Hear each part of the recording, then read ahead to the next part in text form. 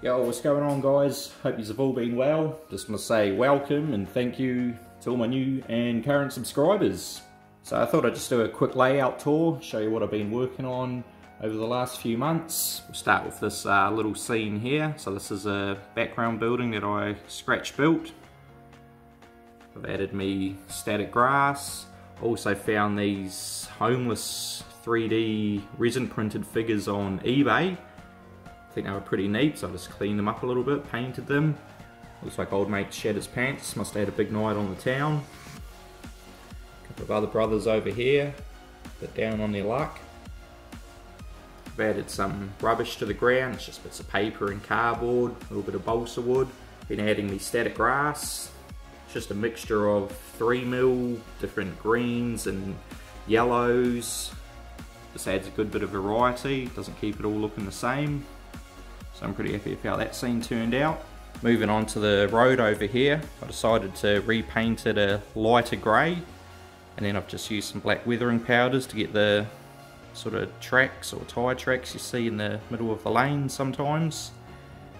And I've made sure to add some different colour variations here and there, makes it look a bit more realistic.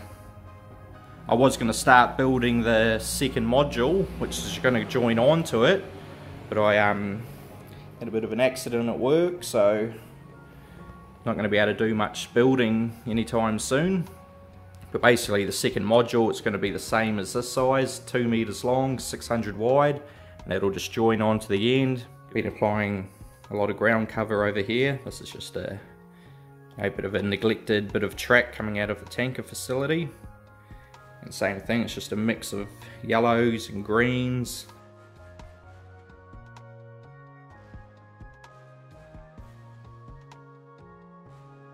This fence here, I'm going to make up some more of that, and that's just going to work its way around the whole tanker facility. End up over there. I think I said in the last video, I'm not too sure if I'm going to keep this as a tanker facility. I was thinking about making it like a lumber storage yard, somewhere where you can load up the flat cars or centre beam cars of plywood, and then I was going to do a new tanker facility on the new module. Sorry about the shakiness too guys, pretty hard hobbling around in this bloody moon boot. So I added a few details to this little yard office here and went for the red and white colour scheme. I'm thinking about swapping this out and doing some of those individual oil loading racks. This is all going to be weathered up as well.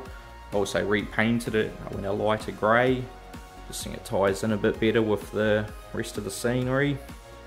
And that's a good thing with model railways, you know, nothing has to stay the same. Got some more static grass and ground foam between the tracks here.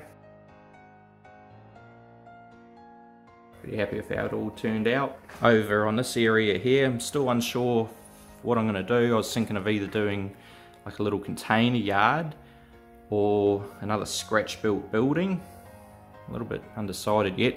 Tell me what you think. What do you reckon will look better? Container yard, or go like a big scratch built warehouse? And then back to the scenery, just been putting more bits here and there.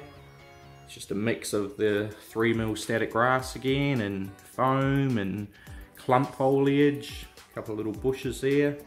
Moving on to our culvert scene over here. And we still got our dead body. To get that water effect, I just got some hot glue, which I smeared out, and then just dry brushed it with white paint. And then the ripples you can see there, that's just done with white glue, which I spread around. I think it looks pretty realistic. Pretty stoked with it. I also repainted the culvert as well, same thing. I was happy with how it looked originally, but by the time you go and add all your greens and yellows, it really does change how things look. So I just went a bit lighter with it and did some weathering on it, and yeah, it's all coming together. Over here at Max Merchandise, nothing too much has changed there. Still got to add a bit of scenery down the sides and a few other small details, but not looking too bad for now. I've also got to add the backdrop along the back there, but I think I'll just wait till I build the second module. That way I can run one nice one along there, make sure everything all matches up, and then I'll move on to doing the fascia board along the front. Thanks for watching guys, hope you enjoyed it. stay safe, and I'll see you on the next one. I also got myself a new desktop computer. My laptop finally shed itself. Wasn't able to run the editing software that I was using. To do a 4-minute video would literally take me 12 hours to edit, and it was purely because the laptop just couldn't run it. It would take hours to render, and it was just a pain in the ass. That's one of the reasons why it's been so long between videos. I just lost the love for doing any editing just because it was painful.